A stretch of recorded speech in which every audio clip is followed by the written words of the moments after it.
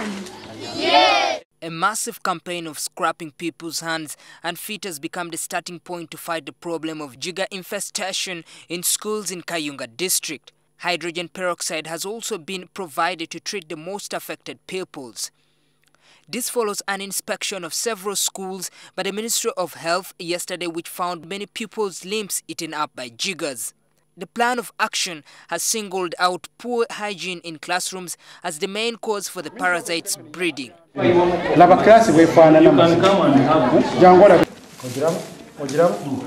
Now the Ministry of Health plans to sensitize local leaders and teachers on the need to practice good sanitation in schools.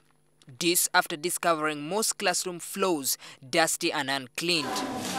But we are advising that personal hygiene, cleanliness, clean environment, especially the classes, should really be clean.